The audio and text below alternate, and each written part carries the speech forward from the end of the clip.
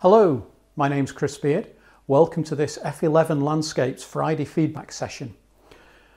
We're pre-recording this one this time because we have a little bit of problems with lag last time we did it. So this is the second video in the series. If this kind of thing interests you and you'd like to become involved, then please hop over to our Facebook page, F11 Landscapes, and click the membership. We'll accept you as a member, and then all you need to do is look out for the posts that we put up regularly asking for images for feedback on, and then when we've got a few together we'll organise another session and you might see your image actually discussed live on this channel. So what I'd like to ask you to do is, if you like this video, please consider hitting that subscribe button, ticking a like for us, we all like likes, and also click the bell icon to be notified of any other videos that we upload. We're now in our second period of lockdown here in the UK, so we do plan to release maybe 2, 3, 4 videos a week just to keep you entertained through this very, very difficult time. So thank you for watching. I'm going to head over to the computer. Why don't you join me? Let's jump right into another Friday feedback. First thing, we've had this image submitted by one of our members. It is a bit too small. I don't know what it's coming out on your screens, but it is a little bit too small for me to actually provide some good feedback and for you to see what I'm talking about. I have contacted the photographer and asked them to send a larger version, but they haven't yet responded. So if this is your image, please resubmit it in a larger size. I'll put a link to a video which will show you how you can do that to this post. Send it again another time and we will happily go through it for you on another session. So as I say, it is a bit too small. So let's move on. This is an image that's been submitted by one of our members. It looks to me as though it's been taken up on Dartmoor, somewhere like that, one of the little groups of standing rocks. So let's have a look and go through this and examine an image. I'm just going to create a new layer here. Pick up a colour that you can all see and make my little brush a bit smaller. So this is a technique that you'll all be able to use when reviewing your images. So what are we looking at? Obviously we've got the stones there. We know it was taken on a fairly cloudy day. There are some blue patches, so the photographer would be getting probably the odd intermittent burst of sunshine coming through, but when they chose to take this image there was only light coming through the clouds. So that's given us a very, very soft image, no direct sunlight, so we've got no harsh highlights and dark shadows in it. So that can actually work to our advantage in a lot of circumstances. It allows us to capture a lot of detail in the image. So looking round, I'm looking at this area here. That's going to be our brightest area in the image, and conversely in here these are going to be our darkest areas. Now maybe down here as well. There's not a lot we can do about that. It is what it is. That's just one of the hazards that we've got with this image taken at this particular time. It doesn't detract from it because when the photographer was there, those areas probably wouldn't have any details in them to his eye. So that's fine. There's another area here. This little area down here, I don't know what it is, litter, bits of sheep's wool. I find that a bit distracting as well from the image. I'm a great stickler for trying to make our images as perfect as possible. So it wouldn't have been a problem for the photographer just to move into his scene or her scene, pick up those bits and take them away.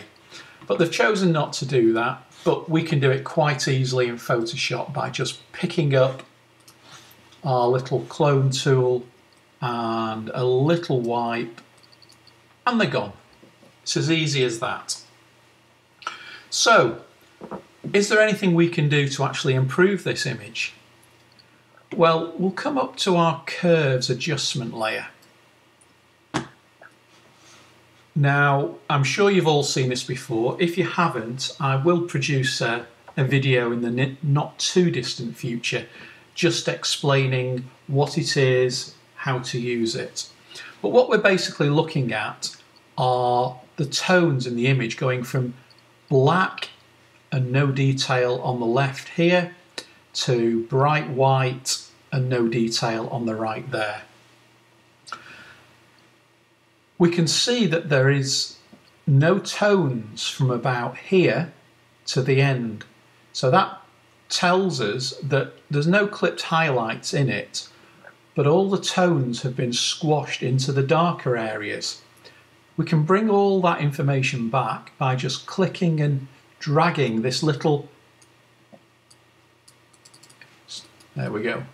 It didn't want to work. So if we bring that up to where the tones in our image start, we've made a tremendous difference to our image. Can you see that? We've opened up a lot more colour, a lot more brightness. With one simple click.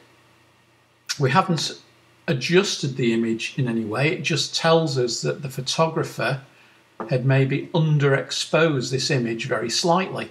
Maybe half a stop, 3/4 of a stop, that's all. Now we can continue to play about with this image. We can now see where our new white point is, or our burnt out highlight point, and we can just play about with that curve until we get an image that we like.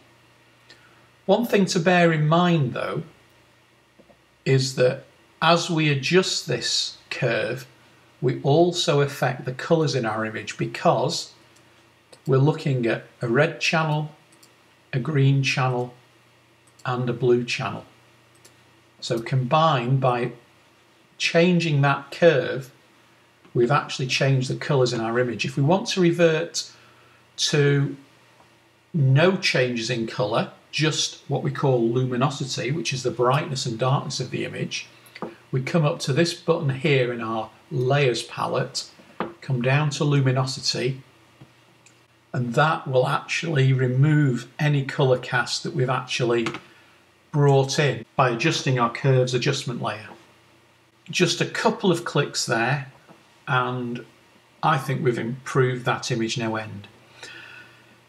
If I was there, I'd be thinking to myself, there's no reference point in this image for showing viewers how big those stones actually are. You know, at the moment the photographer's just stood there, composed it in the middle, clicked his shutter, and that's what we've got. I'd like to include some context.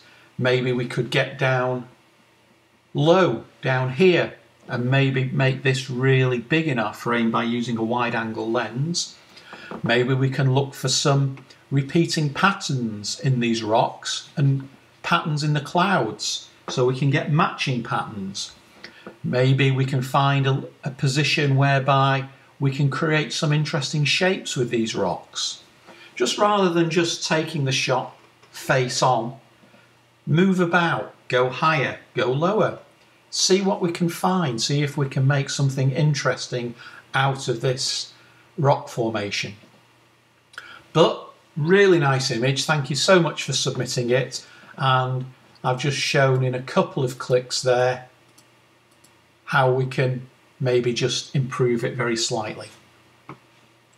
Let's move on to our next image. Once again, very similar. We have this photograph of what looks like, I'd say driftwood, but it's a bit bigger than wood, it's a drift log. The photographer tells us that it was about 4 feet in size. But as with the last image, we have no actual point of reference for that. Looking at it, that could be a small piece of wood, a couple of inches long, or something 4 foot long.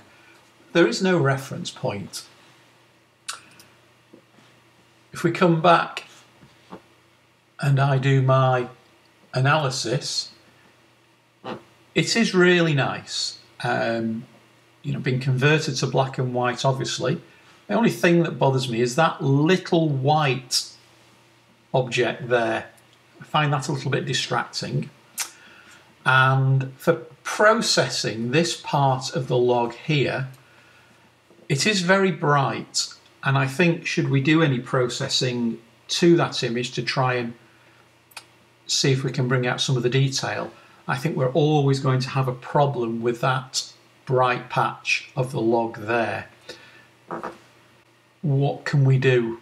I think I'd probably be looking to focus on this face of the log there, because by applying our curves again, and we can have a look at the tones, we can see that there are a few very bright tones here,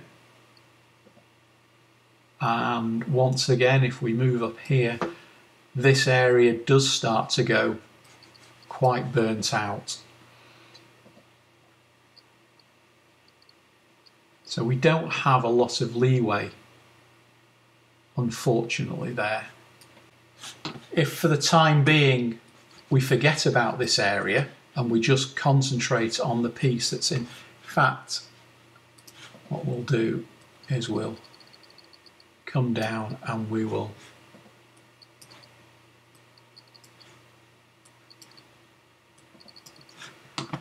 do something like that. And let's go to our curves layer again. We can then start to put a little bit of contrast in there. And I'm thinking if we were looking at it head on, you know, there'd be some really nice details in this weathering pattern here. We can see maybe some saw marks on it. We have the areas of decay in it. So we could make a really nice abstract image. But if we just go back, then I think at the moment it's just lacking that bit of impact. Let me know in the comments what you think about this image. This has been very nicely shot, and you can obviously see quite easily what the photographer was looking at, all the texture and detail in the eroding sides of the wood, maybe even, you know, this detail here. But I think with images like this, you've got to actually focus in on one part of it and make a really different abstract type image. But thanks for sending that one in. Let's move on. An image from Anglesey. Beautiful image. So thank you for sending this one in. Let's do our little analysis. This little area bothers me there, and a little one there. Very, very minor details. If we just pick up our clone tool, you know, we can make them disappear very easily. And they're little bits of artifacts that were there when the photographer took it, which once you spot them, your eye constantly goes to them. So I think that strengthens it. Now, I've been looking at this for some time. You know, we've got some beautiful colours in the sky there. Beautiful pinks, beautiful blues, taken at probably what we call blue hour. Longish exposure to render the sea soft. We do get a little bit of movement in the seaweed here, but that can't be avoided. Everything's in focus from close in to our main subject, which is our lighthouse and the island beyond. So, you know, it is a really, really nice image. There is something that I spotted. If we just come up here and pull one of our straight lines down, and I put this on the horizon at this side here, that's on the horizon, look how much it dips on the left hand side.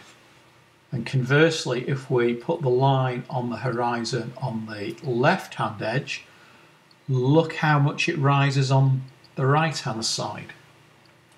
So then I got looking at the lighthouse itself, and if we bring straight edges across to the edges of the lighthouse, we can see that the lighthouse is actually perfectly vertical.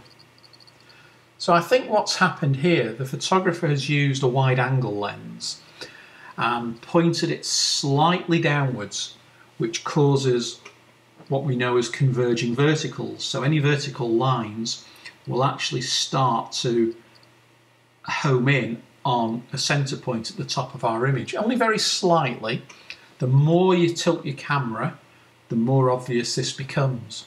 So I think the photographer has maybe had his camera pointed slightly downwards, which has caused the lighthouse to go out of alignment, and in post-processing he's chosen to make the lighthouse straight, which has altered the horizon.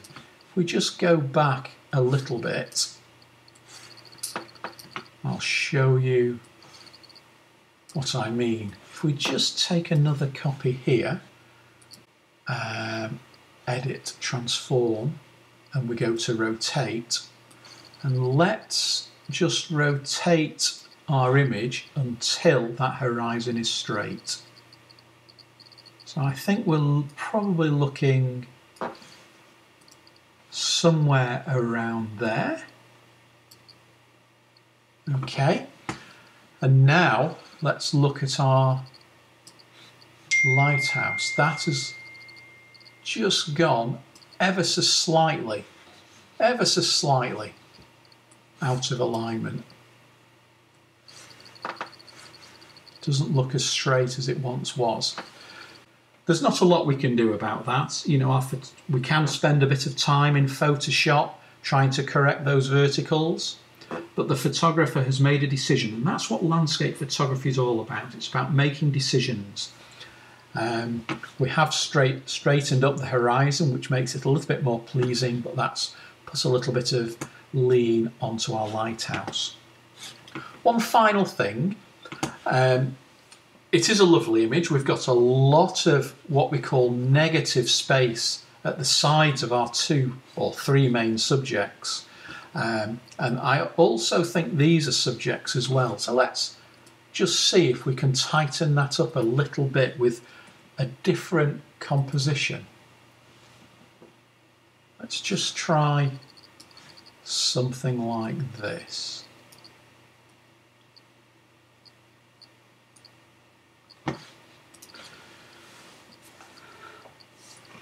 That kind of distills the main subjects into one small frame there. We can also show you just how different that image would look on different backgrounds. If we go on a dark background, then we tend to get, or subconsciously resolve, more detail in the darker areas of our image. If we come to a lighter background, then these darker areas we can't resolve as much detail because we're blinded by the border. So when we are processing our images, it's one thing to keep in mind the colour of the background we actually are doing our processing on, and make sure it reflects what colour, if we're going to print it out and have it on a mount, what colour mount we use. That's why I have an off-white coloured background, because if I print out my images, I usually have an off-white mount in the frame. But occasionally we'll use a black mount, and we can actually see which is best there. So there is no right or wrong. It's a beautiful image no matter what crop you use. We just go back to the original one. There we go. I think it's up to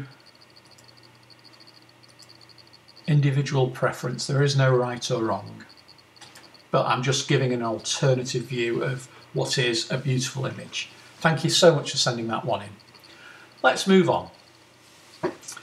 Now, this image is one that really got me thinking. We have these beautiful, let's just move that to one side. So we have this beautiful image here. Some cows grazing on this little peninsula of land. We have this amazing lighting here on that little section. We have obviously the sun fading down behind. Very, very nice image. However, my subconscious tells me there's something not quite right about it. Let me show you what I mean.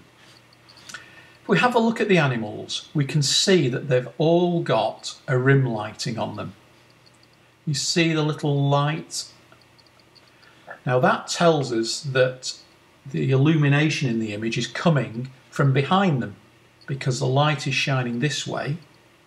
The side nearest us is in shadow, and that's why we get that rim light. However, this cow here, the light is coming from this side. Can you see there? So with our main source of light here, why would that side of the cow be illuminated? I don't know. A few other things as well.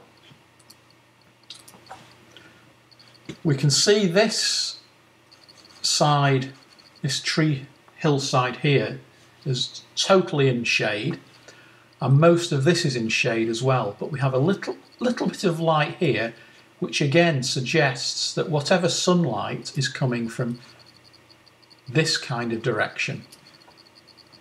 But we have no main, we can't see the sun here, and I find that a little bit confusing, because I would have thought we'd have seen the sun, because we do definitely have sunlight here. So where's the sun? And if we look closely, there does seem to be here and here some traces of processing work done. So I don't know whether another sky has been put in or part of a sky added. There's absolutely, don't get me wrong, there's absolutely nothing wrong whatsoever with doing that. And whoever has done that has done a fairly good job. But looking at images for many, many years, it just kind of strikes me as being odd that I would have expected to see a sun there, because we do have the bright patches on the ground. Bright patches of sunlight on the ground. So yeah, very, very confusing, and I think this is one of the things that is really, really important for us to keep in mind when we do our post-processing. Very often we'll look at an image and something in our brains will tell us that it's not all 100%. Puts that little doubt in our minds, and that can cause a little bit of uneasiness in the viewer's mind. But notwithstanding, it's been really well done, really well attempted. I would just say again, I think it could possibly be improved with a crop. If we do a letterbox, which is a 16:9 crop, and let me just show you what I mean.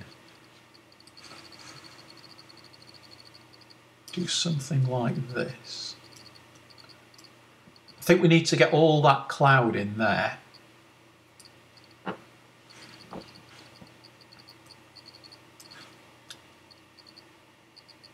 And I'm also very careful of these trees on the ridge line here. I think it's important to include those because they make nice little touches.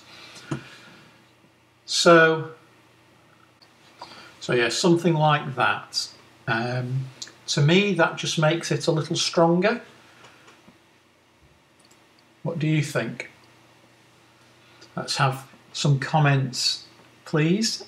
We have that, which gives us a lot of space around here, a lot of dark space on both sides. But just by cropping in that little bit from the sides and the bottom, kind of focuses our attention down here, which is where all the interest is and where I'm sure the photographer wants all the viewers to look. The beautiful light, the rim lighting down here, that's where the interest is. Okay, I'll be interested to see what you think. And moving on to our final image. Thank you again for sending this one in. We're obviously looking at let's just do our... So we're obviously looking at a little woodland scene. We have the remains of a building here, might be the remains of a water wheel or something. A lovely little stream leading our eye through the image, and we have the autumn colours. Really, really nice.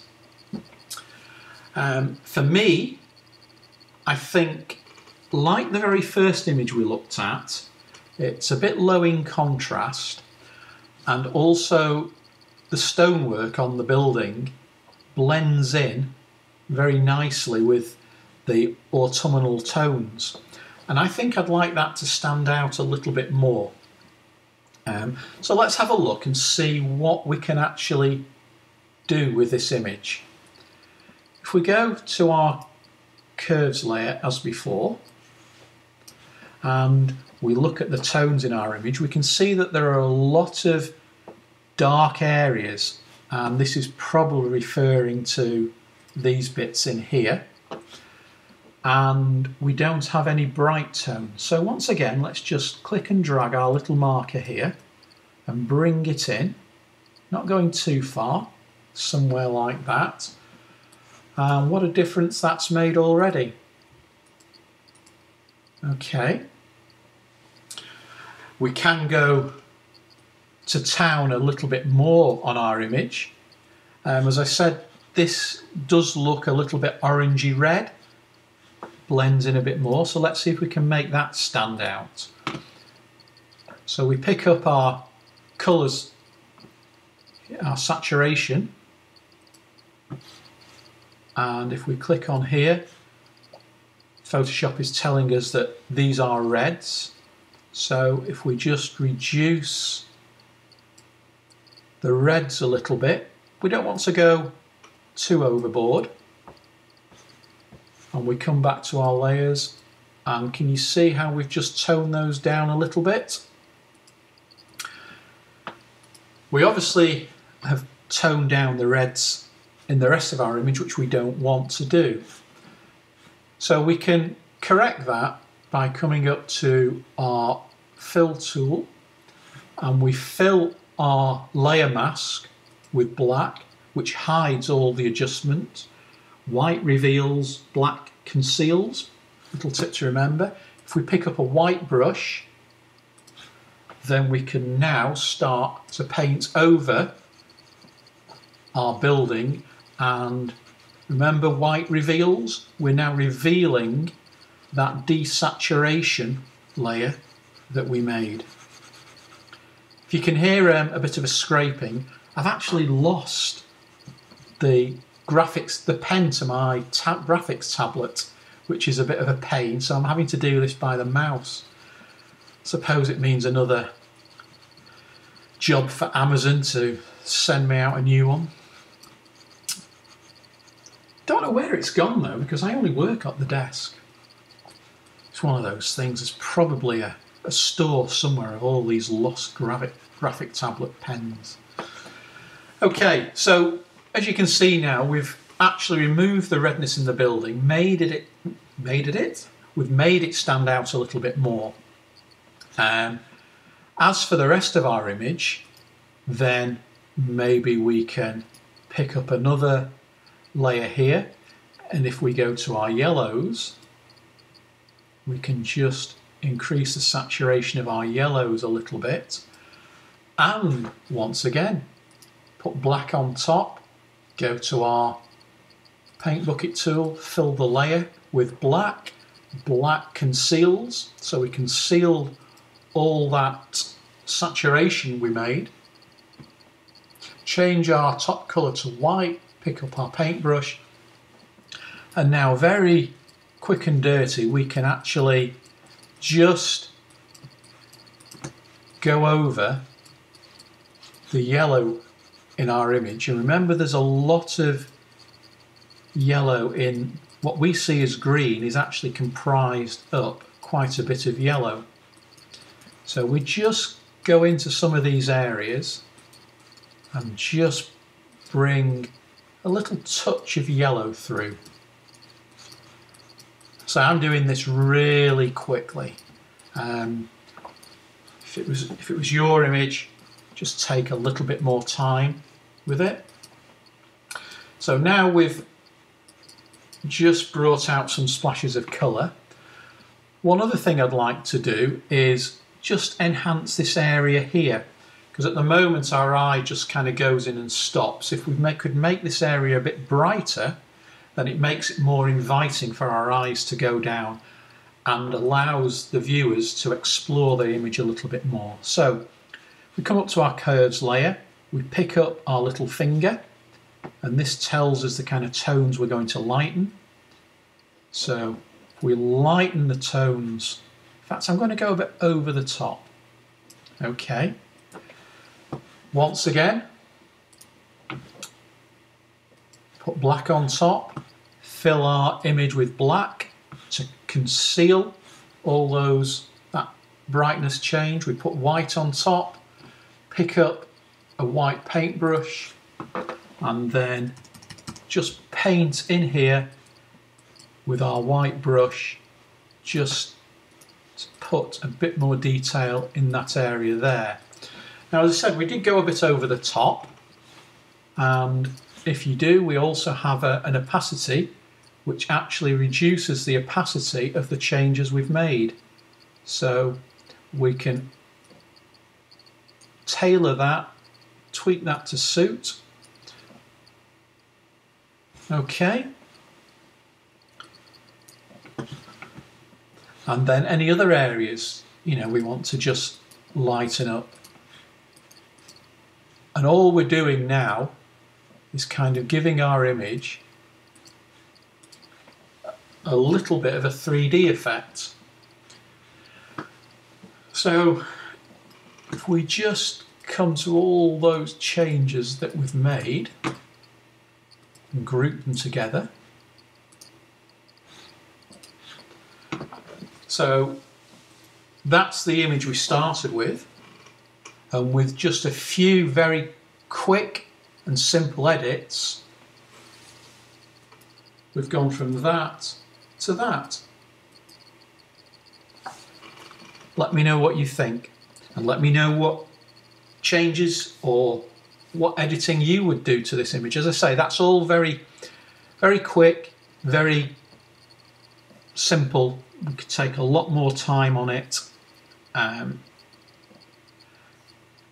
if we shot in RAW, then we'd have a lot more leeway to make these edits without breaking down our image quality. So yeah, a lovely image to finish on there. One that I would probably, we do have the autumn colours, which is spectacular. I wonder what it would look like with the spring greens, just as those greens were coming out. Would that make our little stone tower stand out a bit more? I don't know, but it's well found, well composed. Our tower on the left, our stream leading the eye through. I think it was just a little bit flat, and we've been able to lift it a little bit. So thanks very much. If you've enjoyed this session, please give us a like, consider subscribing as well, It's totally free, won't cost you anything, and click that little bell icon to be alerted of when new videos are going to be posted. Now we're in lockdown here again in the UK for the next 4 weeks. We are going to be releasing regular videos, maybe 2, 3, possibly even 4 every week, just to try and keep everybody entertained, distracted from what's going on around us. So if you'd like to take part, consider going to our Facebook page. That's F11 Landscapes. Join, become a member, and look out for our regular notifications of when we're going to be doing a Friday feedback. Submit your image and maybe we could go through one of yours on here. Look forward to that. Thanks for watching. Bye.